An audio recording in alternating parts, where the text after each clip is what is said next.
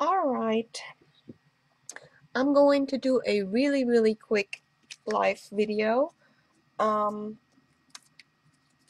Not sure that anybody will see this right now, but I needed to do this while it's fresh on my mind. So this is a card that I received in a swap, and I liked the layout. So I kept it aside because I wanted to recreate that and show you how I made it. So this is the card that I'm going to show you. And let me see if I can get the screen a little bit better. Yeah, I think it's okay. So, like I said, this is with updated material. The poppies are still very current, even though we can't really get the dies right now, but they are coming back at some point again. So, let me get right to it. I'm starting out with a regular piece of cardstock that I scored in half, and I'm using the thick white cardstock. Then to create that ankle, I'm going to give you some measurements.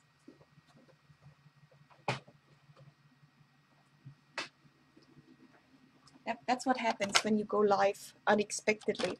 I set stuff aside, but I didn't carry it over to the camera. Anyway, I have it here now. So what I'm doing to start out with is I'm going to measure an inch up here and then an inch or 2 inches over here. Becky, you didn't miss anything. Oh, you missed the beginning. There. This is the card that I'm going to show you. And the inspiration card, let me see if I have it. The inspiration for it was this one. So you didn't miss anything. Let me start over. I just went to get my white cardstock, and I'm going to measure 1 inch on the right side and then 2 inches on the left side.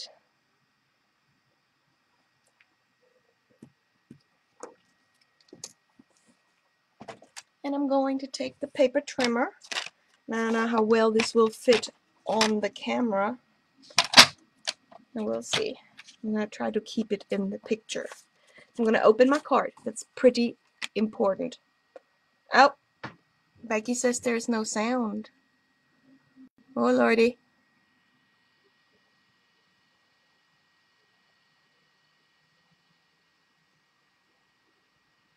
Now I got it. Okay. Lynn, can you hear me?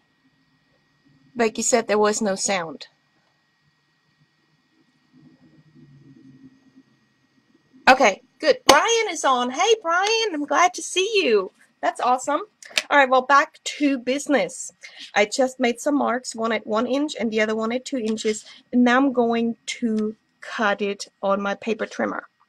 And I'm just going to put those marks on the cutting track. And then I'm going to use the cutting knife and cut from one side to the other. So now we've got that ankle on there. And then before I decorate it, I'm going to stamp my greeting on there.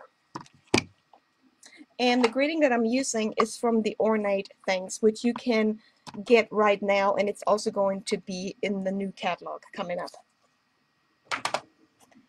Alright, so I, ahead of time, had already put the greeting in there. So you didn't have to watch me do that, because all of you know how we put our cardstock in the Stamparatus, put our greeting on here, and then we're going to stamp it. So I'm going to just stamp the fine print from the bottom of my heart.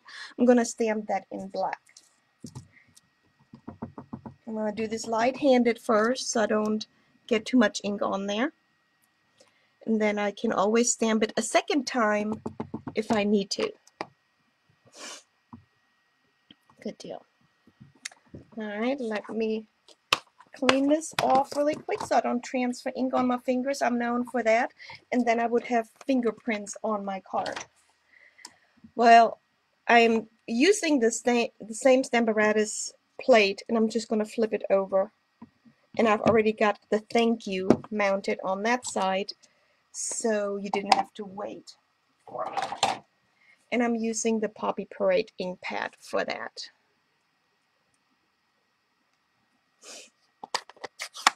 And let me see that I'm in the screen.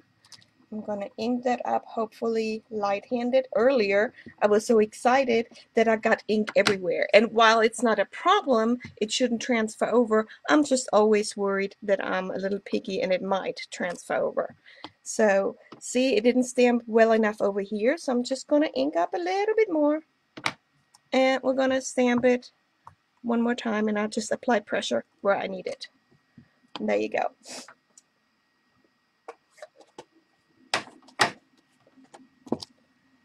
And we'll clean this again and move it away so I can show you the rest.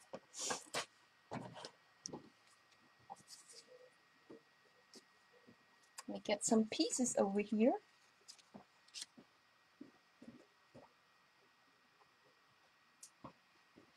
Alright, so for the inside, I'm using a piece of designer paper. So that's another card that's really good for us that collect papers. I'm not going to use the hoarder word, but you know, we all have paper, and that's a great way to use it up.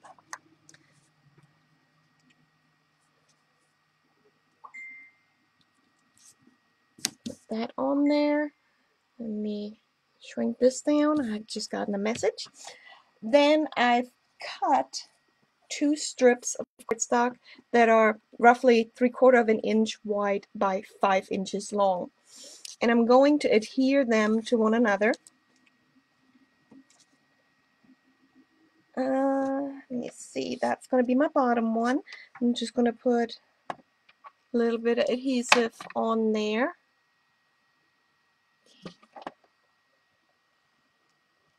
Let's see. I'm going to put this on top. Yeah, so I had to kind of stop and rethink for a minute.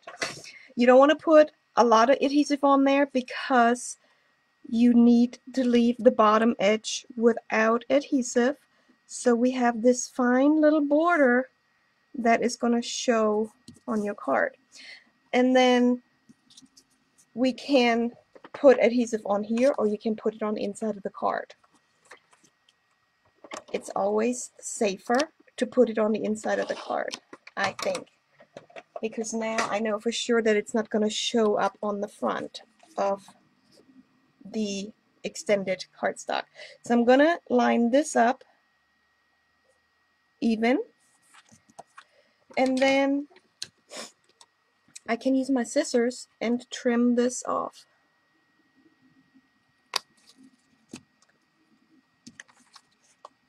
And same here, just straight down. So this is the little trick to keep this very straight. And then I've already die cut my pieces for the poppies, so you didn't have to wait and watch and be bored and all that, because you all know how to die cut. There was nothing special. Now let's see if I can align it, yep, really quick without you know, having to rotate it too much. And there, I only put adhesive in the center, and I'm gonna pop the poppy up. That's funny. Pop in the poppy up. I'm using my dimensionals. I'm just gonna put 2 in the center and bring it onto the card. Let's see, I'm gonna just put it right there. And then my little pieces I had on the side, I had to fetch them. Again, a little bit more adhesive. I'm gonna put that in the middle, and then that little fussy piece, I'm gonna put that in the middle on top of that. So it just gives it a little bit more dimension. You could even pop that up with our black dimensionals. That would even be awesome.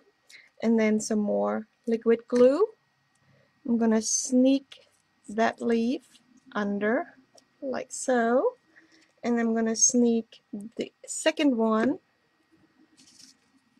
under here. I'm gonna let them peek out. And then what I like doing to give a little bit more dimension to those leaves, I'm gonna use some little dimensionals and sneak it, if it won't stick to my finger. There, I'm gonna sneak it under the tip of the leaves.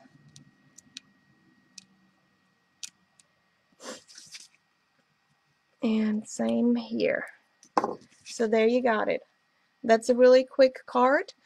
I will post the details to my blog later with the measurements and everything, but I thought that's a pretty clean and modern looking card. Was done very quickly, and great use of this large stamp set. It's becoming one of my favorites very quickly. Alright, you guys, I hope you try it out and let me know what you come up with. Thanks for checking in. Bye!